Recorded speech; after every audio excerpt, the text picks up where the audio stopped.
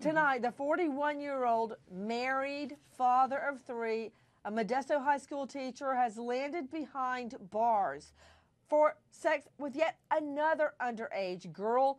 What do we know about that case? It says oral copulation, oral sex on a minor. What do we know about that case, Ellie?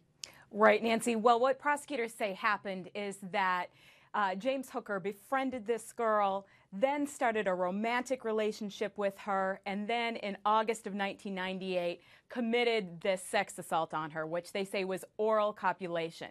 Now, this victim is identified only as Jane Doe, but Jordan Powers, the current girl who was with him, she says that she was told by him, Hooker, that he went over to this girl's house. She came out of the bathroom naked. He says he only touched her boobs and her legs, and then he got so freaked out. Ellie, yep. I assume that is a quote. That is a quote. Paraphrasing. Yes. No, those are her words. So what is a 41-year-old teacher doing over at a high school student's home alone, a girl student? Why is he there? Well, good question. Right. Well, he apparently, according to what he told Jordan Powers, he met this other victim, alleged victim, in 1998, met her online, is what Hooker allegedly told Jordan Powers, went over to hang out as friends. When the alleged victim came out of the bathroom naked, he admitted allegedly to Jordan Powers that he touched, like I said, just her boobs and her legs, and then he got freaked out and left. This is what Jordan Powers says that he told her happened. Unleash the lawyers. Kelly Sandin, former prosecutor, Chicago. Hugo Rodriguez, defense attorney, former FBI, Miami. Holly Hughes, defense attorney, Atlanta. Since you're the only male lawyer, Hugo Rodriguez, I'm going to go with you. An underage high school student walks out of the bathroom and his first impulse is not to go, whoa, whoa, whoa, put on a towel, please. Instead of doing that, he walks over and grabs her breasts. What was he doing there?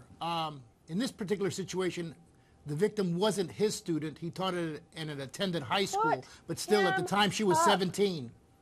Excuse me? What did you just say? It wasn't his She wasn't his student. So? No, she wasn't his student. He taught at a different high school. So what? No. I'm not saying, I'm just saying we were talking about teachers and students. I am not forgiving him. I'm just saying she wasn't his student. She was 17 at the time. He was in his late 20s.